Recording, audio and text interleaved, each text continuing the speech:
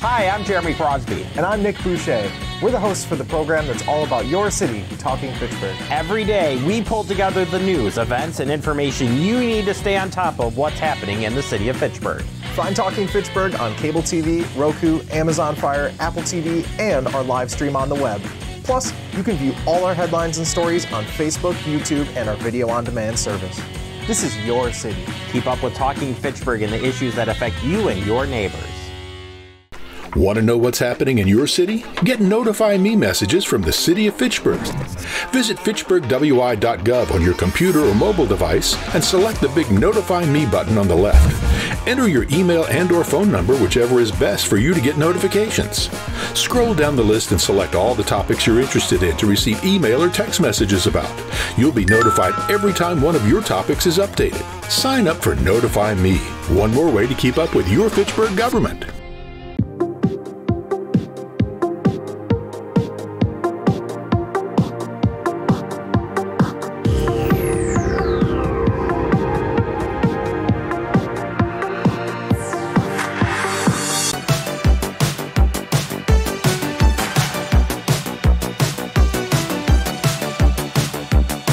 I call to order the meeting of the Finance Committee on October 8th, 2024 at 6 p.m. Finance Committee. What did I say? Did I say? Oh, Finance Committee. It's Finance Committee, everyone. October 8th, 2024, 6 p.m. First item of business is the approval of minutes. I need a motion on the draft minutes of the September 24th, 2024 Finance meeting. I move approval. Moved by Alder Wheeler. Comments, questions? Seeing none, all in favor say aye. Aye. Aye. Motion carries. Moving on to 2B, draft minutes of the October 1st and 2nd, 2024 Finance meetings. I'll move approval. Motion by Alder Jetzer. Comments or questions? Seeing none, all in favor say aye. Aye. Motion carries. Next is item 3, public appearances for non-agenda items. We have no one in chambers and we have no one online. So we can move on to item 4, Finance Director Report. Only reminder would be that council proposed amendments to the 2025 mayor's proposed budget are due Thursday at 4:30. Please use the Word doc form that I emailed out to all of you, and they need to be in final form by that deadline. That's it. Short and sweet. All right, moving on to item 5, review of bills. 5A, detailed review of ACH payments for $10,000 and above from September 1st to the 30th, 2024, totaling $547,011.29. Comments or questions? Moving on to 5B, detailed review of all ACH payments from September 1st to the 30th, 2024, totaling $553,338.38. Comments or questions? We can move on to 5C, detailed review of checks for $10,000 and above for September 16th to the 30th, 2024, totaling $1,210,462.57. Comments, questions? Moving on to 5D, detailed review of all checks issued, checks 127534 to 127592 from September 16th to the 30th, 2024, totaling $1,294,553.04. Comments or questions? Easy peasy. Moving on to item 6, action items. 6A, and I'll need a motion on Resolution R-16324, authorizing acceptance of the 2024 sidewalk and related concrete bid. I move approval. Motion to approve by Alder Wheeler. And is Tim, Public Works Director? Take it away. Yes, this is actually going to be tabled to the October 22nd, 2024 Common Council meeting. So, Yep, but let's still act on it for finance, if that's okay with you, Tim. Yeah, I would rather not, because of a public hearing has to be had for it. I'd rather not have finance approve the contract prior to the public hearing. Okay. If that's okay, that's kind of how we handled it at Board of Public Works too. Sure. So right now, Jim, you have a motion to approve. Would you like to withdraw that? I will withdraw my motion to approve. and can I get a motion to, postpone to the October 22nd meeting? Yes. Alder Wheeler made the motion to postpone to October 22nd. All in favor of postponement, say aye. Aye. Motion carries. Moving on to 6B, Resolution R-16824, approval of Stoner Prairie Park Plan implementation. I'll move approval. Motion to approve by Alder Jetzer. And I think we have Scott Endel online. Yes, this is, if you recall, we did bid this project back in May, but the prices did come in over budget. And actually, when we bid the project in May, the project basically includes an open-air shelter with some concrete work around it and a playground structure. And when we bid it originally, we bid it as an entire project, and it did come in over budget, so those bids were rejected. What we did do is we rebid it with a base bid of the open-air shelter and the flat work. And then the Park Commission did look at some alternates and are recommending the alternate for the playground surfacing, and then the column wrap for the shelter. And I did, hopefully, we were able to get the support documentation in the Finance Committee packet. It does have a illustration of the shelter and the column wrap along with the playground. This will take a 2/3 vote. With the help of Misty, we had some moving around of some parkland dedication or park improvement dollars. And the total price, we did receive 3 bids. The low bid with the alternates came from Parisi for $441, $465.50. And we did add a 10% contingency cost on there for $485, $465 for the total price. Thank you, Scott. Misty, can you talk a little bit about the source of the money? Yeah, so we have collected some additional park fees from recent developments. Those developments would be the primary users of this park, so it makes sense to apply those park fees to this particular project. And is the entirety of the project paid for by park fees? Correct. Okay. Questions or comments from the committee? Alder, yeah. Scott, are there restrooms with this shelter? There are not. This is just going to be an open-air shelter, and actually Tracy and the engineering group are working on a well station right adjacent to the park. And if you look at the master plan, you can see it in the corner there, and we're looking to include in that well station bathrooms for the facility. Okay, thanks. You're welcome. Seeing no more comments or questions, we can take it to a vote. All in favor of Resolution R-16824, say aye. Aye. Aye. Motion carries. Moving on to 6C, I'll need a motion on Resolution R-16924, set 2025 solid waste collection rates. I move approval. Motion by Alder Wheeler. And I think our environmental engineer, Ben Schulte, is on the line. Yes, thank you. So this is setting the rates for 2025 curbside trash, recycling, brush, and yard waste collection costs. If you recall from a previous meeting, contractor costs for 2025 are going to be virtually the same as they were this year in 2024. So as a result, if you look at the analysis of various charges on fund balance remaining document, I think it was the last supporting document in the packet. You can see the highlighted row just kind of summarizes, the effect of different rates on the fund balance. So again, since contractor costs are going to be virtually the same, this year, the recommendation is to keep the rates the same. You'll see in the applied fund balance column, this would be an estimate of, just over $8,000, more than what is needed for these services, which keeps us at about 24% of the unassigned annual budget, which is about right where we want to be. So it's easy to recommend a no increase here. Are there any specific questions? Can you just call out for the people watching what the changes are from last year? Yes, absolutely. So there are a couple of changes.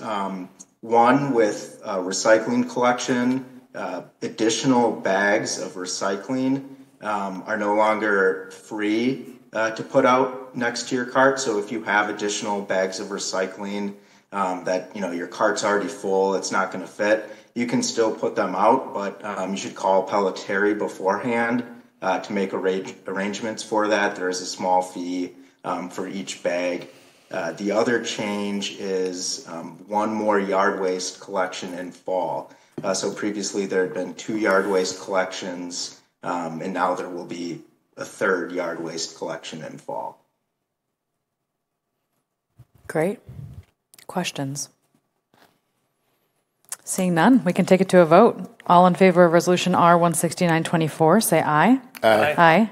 Motion carries. Thanks so much, Ben.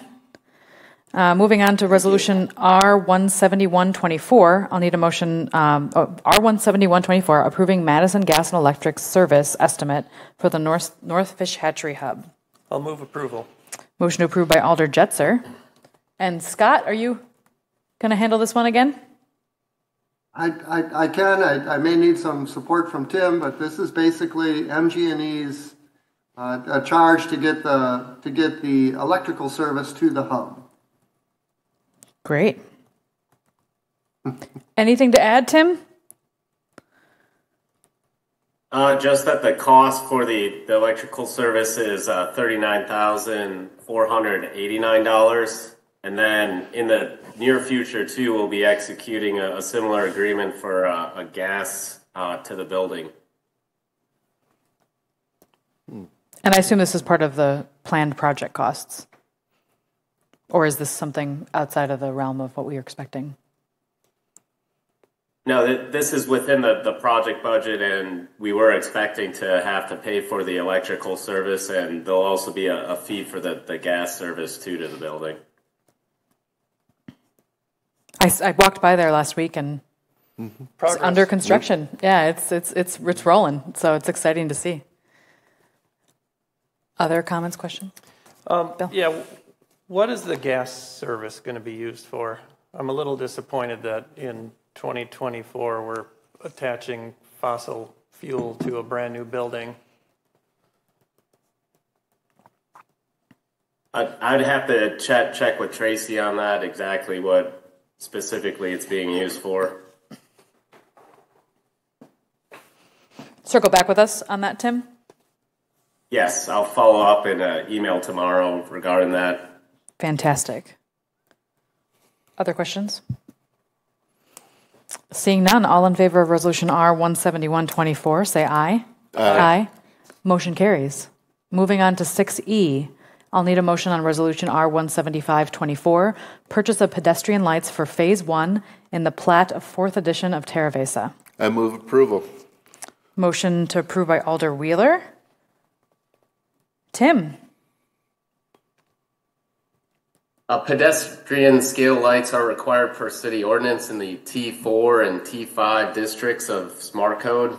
The plat of 4th edition of Terravesa is located in the T4 district and requires pedestrian scale lighting. City specified pedestrian scale lights are sold direct by the manufacturer, Stresscrete Incorporated, to the city. This is so that city can keep the lifetime warranty for the lights. The developer reimburses the city for the cost of the lights and the install. The agreement for subdivision improvements in the plat of 4th edition to Terravesa requires the city to purchase the PED lights for this plat and the subdivider to reimburse the city for these lights within 30 days of invoice. We're looking for approval of the purchase of the pedestrian lights in the 4th edition to Terravesa from Stresscrete for a total cost of $121,683. Wonderful. Questions? Pretty straightforward. All in favor of Resolution R-17524, say aye. Aye. Aye. Motion carries. Next up, 6F. I'll need a motion on Resolution R-17624, approving an agreement for real estate services for the Fitchburg Road Reconstruction Project. I'll move approval. Motion to approve by Alder Wheeler. Jetser. Jetser. I'm off today. Motion to approve by Alder Jetser. Tim, back to you. Thank you. Fitchrona Road is scheduled for reconstruction in the year 2025. As part of the construction of Fitchrona Road, property must be acquired to construct the roundabout, retaining walls, stormwater features, and other improvements for the project. Public Works Department prepared a request for proposals for real estate services, which was advertised by legal notice in the Wisconsin State Journal on August 30th and September 6th, 2024, as well as was posted on questcdn.com. And we also individually notified 6 firms which perform these services. On September 16th, 2024, the city received 1 proposal for these services. Public Works Department checked references and determined that Terra Venture Advisors is a qualified consultant to provide these services. The next phase of this project is included in the capital improvement plan for 2025. In order to keep the project on schedule, staff recommends authorizing a budget amendment to contract for this service in 2024 rather than waiting until the funding is appropriated in 2025. Therefore, we're looking for approval of the agreement for real estate services for Fitchrona Road reconstruction project with Terra Venture Advisors LLC in a total amount of $102,410, and that includes a 10% contingency.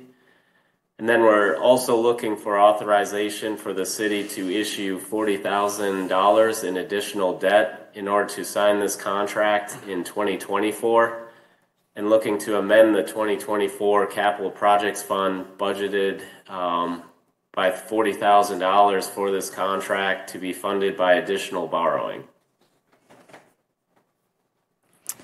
Thanks, Tim. Can you clarify for me, is the $102,000 just for the consulting, or does that actually include the acquisition of property?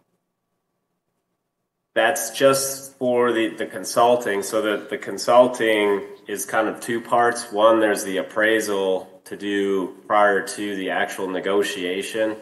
And then the second part's, once we have that appraisal, to sit down with each of the 23 property owners and negotiate for either the temporary limited easement, permanently limited easement, or to purchase the land fee simple. Okay, and is this, I don't have a baseline for this, is this a pretty typical amount of money for this type of work?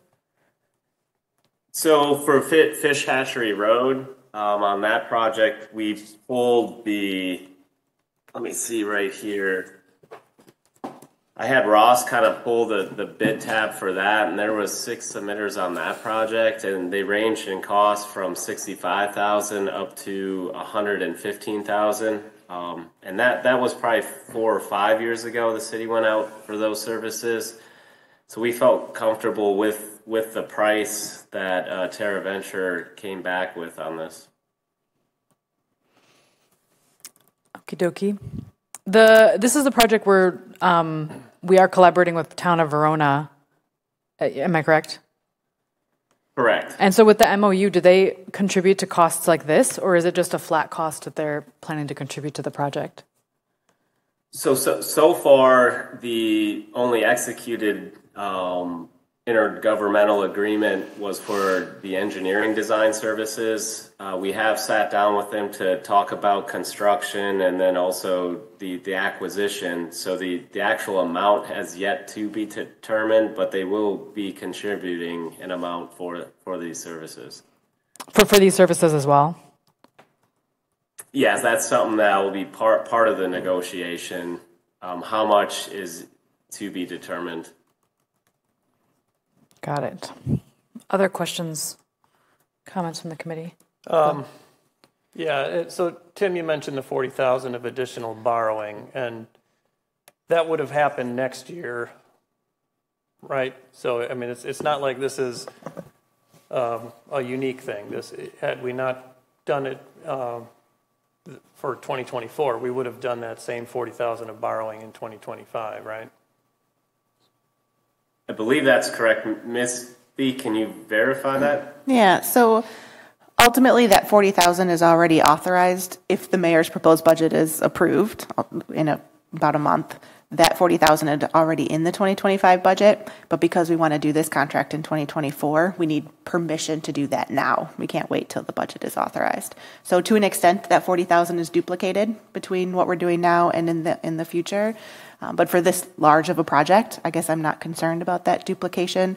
And before we borrow, we still always go look and see what actual amount we need to borrow, because sometimes the budget's off. So there's still some flex in there, but it's a relatively small amount in order to at least get this project moving forward. Seeing nothing else, we can take it to a vote. All in favor of Resolution R-17624, say aye. Aye. Aye. Motion carries. Thanks so much, Tim. And I'll need a motion on our last item, R-17724, amending the 2024 general fund budget for Parks LTE hours. I move approval. Motion to approve by Alder Wheeler, and I'll kick it back over to Scott. Thank you. And with the help of Misty and the finance department, we were able to bridge. We did have a resignation in the park maintenance staff, the full-time staff, but we did have a seasonal employee who's willing to continue working until we fill that position. So, like I say, with the help of Misty and finance, we did find some dollars within the operating budget of the current budget to move to the personnel area so that we could bridge that gap between the departure of the full-time employee to a new full-time employee getting on board. And the total cost is $5,000. Is that what it is? Well, that's what we're going to transfer. I don't know specifically what the cost is going to be. Misty might be able to shed some light on that.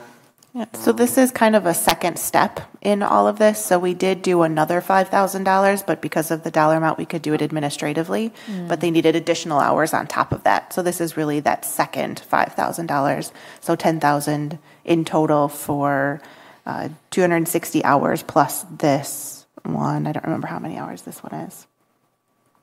Got it. So 550 hours-ish in total. Any other comments, questions? Seeing none. All in favor of Resolution R-17724, say aye. Aye. Motion carries. Thanks so much, Scott. Moving on to agenda item 7, announcements. Our next finance meeting will be October 22nd, 2024. I'll take a motion to adjourn. I move we adjourn. All in favor of adjournment, say aye. Aye. Aye. Motion carries. We are adjourned at 6:21 p.m. Thank you.